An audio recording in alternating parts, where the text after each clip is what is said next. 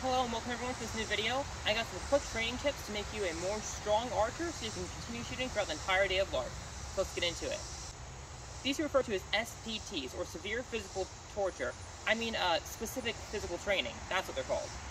Now the first one, SPT number 1, is going to be very helpful for getting the bow drawn back. You place both hands on the bow if you're going to shoot it. You can do this with or without an arrow. I'd recommend with an arrow since these are LARP arrows and they're padded. You can do this and feel safe doing without having a proper target set up, just in case you accidentally let go of the string because you do not want to dry fire your bow.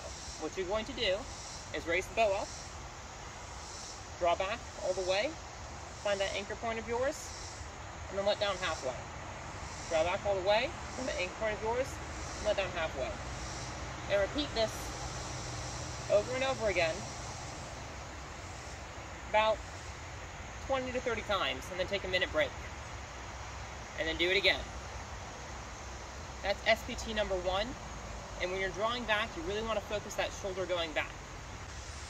SPT number 2 is another one that's really useful, and it's one of my favorite ones. What you're going to do is set your hands on the bow, draw up, draw back, find your anchor, and then hold.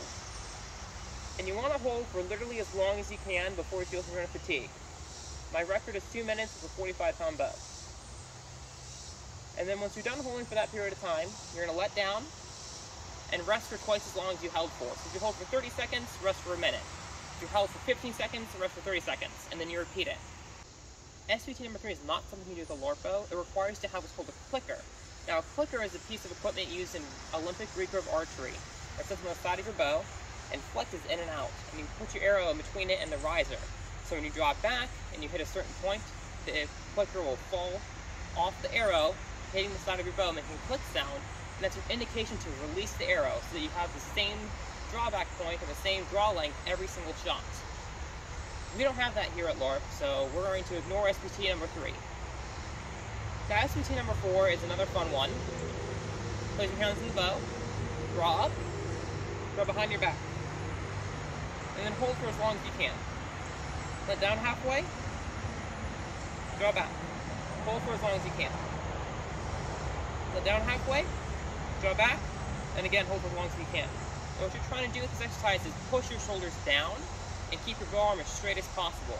Now, this is not an SPT that I've focused on heavily myself, so that's why I'm not great at it. Anyways, those are the 4 SPTs I have that can help you, or really 3 SPTs I have that can help you. I hope they make you a stronger archer, and I hope you have a wonderful day.